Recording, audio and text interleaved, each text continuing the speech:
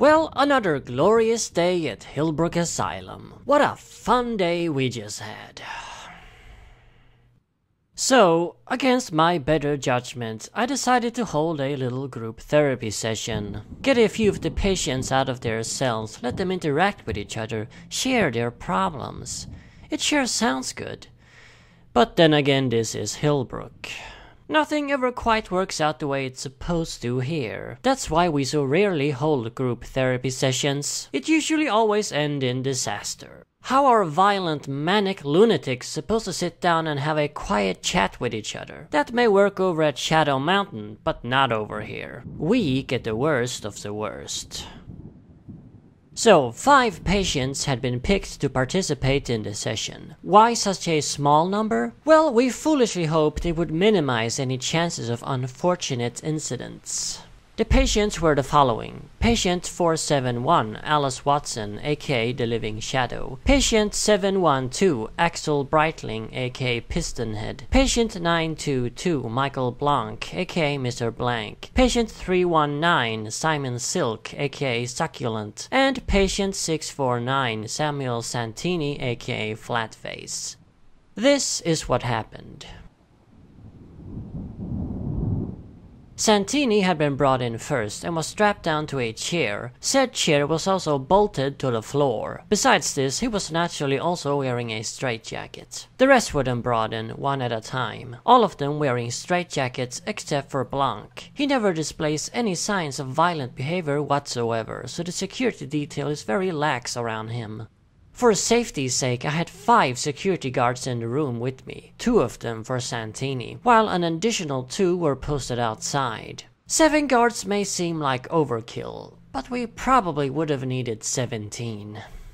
When all patients were seated, I sat down. We were all formed in a circle, Watson and Breitling to my right and Silk and Blanc to my left, while Santini was in front of me. Not really being suicidal, I obviously avoided staring at him. He of course kept glancing at everyone in the room, paranoid that someone must have been staring at his face. Blanc then began to rifle through his box of paper masks. He always carries this box with him wherever he goes in the asylum. It contains a mask for every conceivable mood. Eventually he picked one out and put it on. It was the smiley face. I asked him why he was feeling so chipper. He answered that it was going to be nice to have a talk with his fellow inmates. Meanwhile, Breitling had got it in his head that his chair was a car, and began to make car engine noises with his mouth. Apparently he was on the freeway. I asked him how he could steer without the use of his hands, being in a straitjacket and all. His mind miles away, he simply ignored me. One of the guards then stepped up and asked me whether he should knock Breitling out. Really? Such vulgarity. I told him no and called him a barbaric brute. Let Breitling have his fantasy. Maybe he'll join in later. I then turned to Watson, who was sitting next to Breitling, pointed at him and asked her, "What do you make of that?" Breitling made a honking noise. "He's nuts," she said. "Why do you say that?" I asked. She made a face like the question was utterly moronic, and then answered, "Because he thinks a chair is a car." "But you think you're a shadow," I countered. "Isn't that also nuts? How are the two of you different?" Now my intentions were right, but it was still a bad move. Never tell a crazy person they're crazy. They usually don't appreciate it. Watson of course got agitated. She raised her voice and insisted firmly that she was just a shadow. 2 guards stepped closer to her. I waved them off. She was upset, sure, but we still weren't experiencing an attack. Not yet anyway. I calmed her down and told Watson to tell the group about it. Explain to them how she was just a shadow. She seemed reluctant at first, but then carefully began to open up. She wasn't human. She was a shadow entity that lived in a realm of complete darkness. However, she had somehow escaped this realm and made her way to our world. Her greatest desire was to be human and walk among us, and so she had done for a while. She even fell in love with a man and forgot what she truly was. But her brother eventually came for her. Yes, she had a brother, also a shadow entity. When she fled, she had selfishly left him all alone in the darkness. She realized how wrong that was of her, and how she didn't belong here anyway, no matter how much she wanted to. But now she's caught here. She can't return, because we won't let her. Watson then burst out that he was there, her brother. He was apparently in the room with us, standing in the back next to one of the guards. Blanc asked where. She pointed. He took off his smiley mask, picked up another one from the box and put it on. It was a confused mask. "There's no one there," he said. Watson insisted though, and got agitated again. She claimed that her brother was now waving at her, urging her to come to him. Before I could signal for one of the guards to hold her down, she leapt off the chair and ran towards her brother. Breitling made honking noises and yelled out, and I quote, "Get the hell out of the way, lady, I'm driving here," end quote. A guard caught her and dragged her back, screaming and kicking to her chair. Santini muttered, and again I quote, "Crazy fucking broad," end quote. After a few minutes, Watson eventually began to calm down. I then asked her to explain to the group just how she will return to this shadow realm and her brother. "I have to kill myself," she said. "That's the only way to get back to the darkness." Silk then interrupted, "You know, if it's killing yourself you want, I can gladly help you out with that." I turned to him. "Oh, and how is that?" Silk looked at her with hatred in his eyes. "Disgusting human being," he said. "You need to die like the rest of them." Watson insisted she wasn't human though. Silk didn't agree. She was human. A worthless, pathetic, vile human being.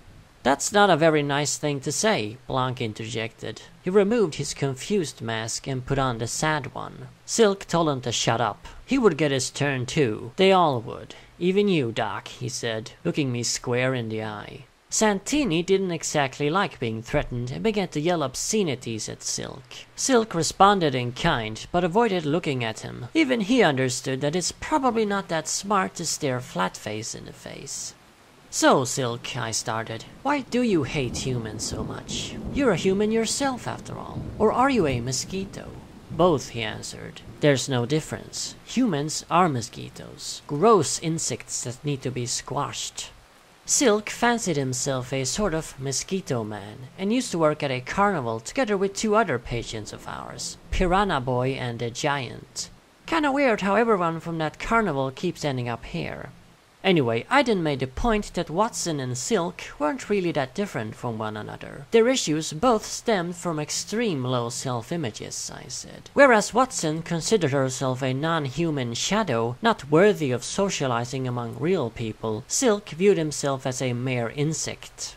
Of course, neither of them liked hearing that. Both of them got heated again. Watson was just a shadow, blah blah blah blah, and Silk did not appreciate being compared to someone else. You may find this odd, but despite his self-hatred, the man also suffers from a superiority complex. How dare I compare him to one of his pathetic victims? This conflicting attitude is actually not that uncommon, even among so-called sane people. You'd be surprised how many can't decide whether they hate or love themselves. Suddenly, all attention was pulled to Breitling as he made a loud screeching noise, like his car came to a sudden stop. "Fill her up," he then said, and began to make sounds that mimicked a tank being filled up with gasoline. I have to confess it made me chuckle a bit. And not only me, but the entire room began laughing, even Silk and Santini. Blanc didn't actually laugh, of course. He removed his sad mask and put on his laughing mask. I have to say it was a pretty nice moment, and for a brief moment it felt like this session perhaps wouldn't go so badly. All of us united in laughter at the expense of good old Piston Head.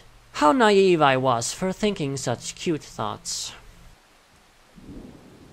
As the laughter began to die out, Santini tried to get my attention. He whispered to me across the circle, "Hey Doc, is that guy laughing at me?" I turned to look at who he meant, and saw it was Blanc. I tried to explain to Santini that it was just a paper mask.